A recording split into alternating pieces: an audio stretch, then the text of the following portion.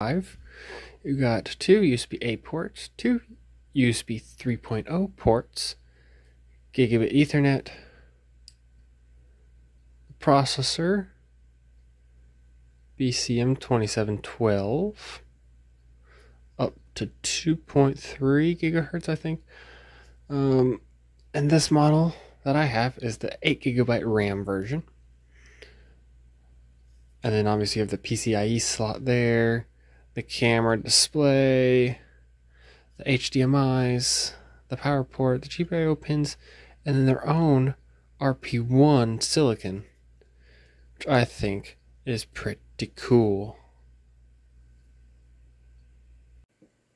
Got all the thermal pads put on there, and now it's time for the cooler.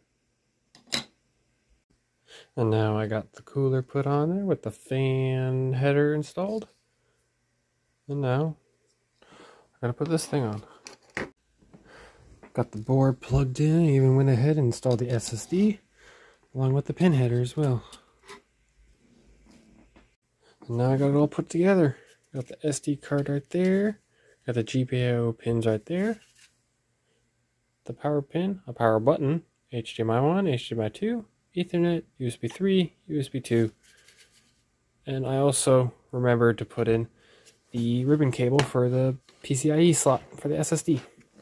So here we got the Pi 4 version, and here we got the brand new Pi 5 version. Thanks for watching. If you like these types of videos, please like, subscribe, and share this video with a friend. Thanks for watching.